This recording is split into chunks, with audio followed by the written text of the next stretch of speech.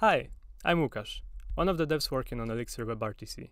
We've just released the very first version of the library and wanted to celebrate this milestone by creating this quick tutorial on how to combine the Nx framework, Elixir Nx, and Elixir WebRTC to create a real-time image recognition app.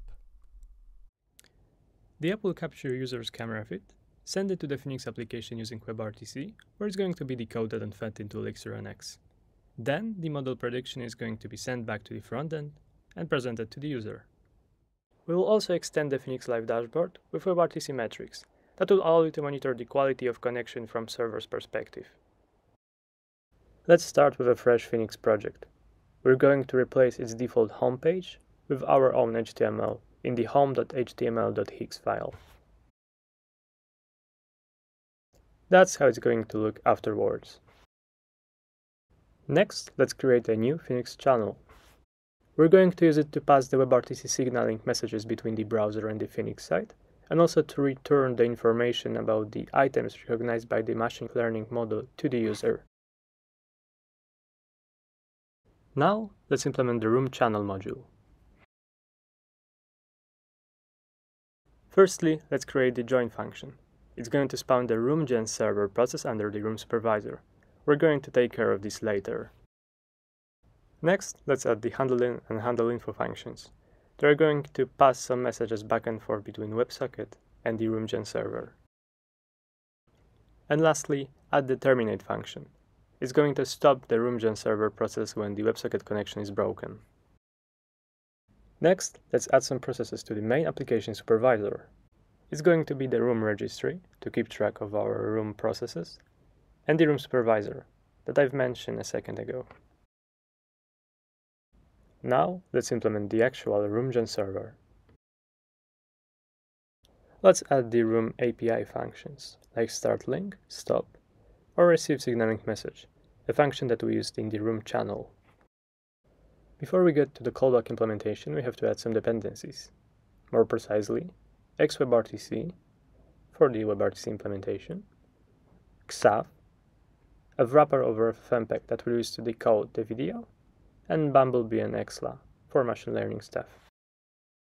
Now we can create the init function in the room gen server. It's going to create the WebRTC peer connection, save it to the state together with the video payloader. We're going to use it to unpack the RTP packets from WebRTC, video decoder, to decode the VP8 into raw format, and video serving, machine learning stuff that we're going to use to do the actual item recognition. Now we can add a callback that will handle the WebSocket messages. It's going to be either the WebRTC ICE candidate, which we have to feed into our peer connection, or the WebRTC offer. Our peer connection will handle the offer and create an answer that we're going to set via the WebSocket to the frontend side.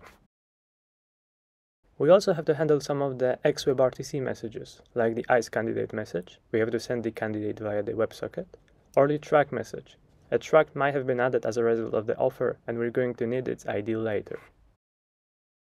Now let's handle the actual RTP packets that we're going to receive via the WebRTC connection from the browser. Firstly, we have to get the media out of the RTP packets using the VP8 payloader. Then we can decode the VP8 video into raw video using the xaf decoder, and then we can feed the raw frames into the machine learning model. It will return some result, which we're going to send to the frontend using the Nx channel. And that's basically it for the room module. Now to the last part, which is the frontend JavaScript. We're going to place it in the reco.js file in the assets directory. Let's start by declaring some variables. We'll need them in a moment. Now let's add the start function. It's going to do a bunch of things. We'll start with requesting the user media and attaching it to the HTML video element. Then we need to connect to the Nx channel. We're going to handle two types of messages, ICE candidates and WebRTC answer. We also want to present the result from the machine learning model. It's going to be some label telling what item is in front of the camera. Next, we'll finally create the RTC peer connection and tell it to send its ICE candidates via the Nx channel. Now remember that the Elixir site is expecting the offer, so we have to create it and send it there. We'll also create the stop function. is going to stop the WebRTC peer connection and disconnect from the Nx channel. And lastly, we have to attach the functions to the HTML button, and that's it for the front-end side. The app is now finished and ready to be run. As the very last thing, we are going to extend the Nx Live dashboard with WebRTC metrics, which is as simple as adding a new dependency and one line of code in router.ex. And that's everything you need to know to create a simple Nx app that utilizes both Elixir Nx and Elixir WebRTC. Check out the links down in the description box, and thank you for watching.